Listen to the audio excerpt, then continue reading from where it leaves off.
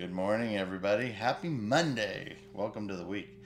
I don't know about you, but I'm not all the way awake yet, and I don't get coffee for another hour. So if you're in the same boat, hang in there.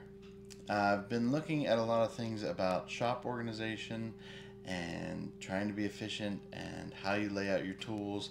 And I came across Adam Savage, who I'd heard of before and listened to some of his things. But he has some really interesting concepts. If you're interested in that stuff, I highly recommend checking him out on YouTube, especially. But he has this one saying that I really appreciate and really resonated with me. It's not a task; it's a process. So when you're trying to figure something out, it's not a task. It's not something you just check off your to-do list. It's a process that you have to go through iterations of, and just keep going. So, just keep going on your Monday, and I hope you have a great one.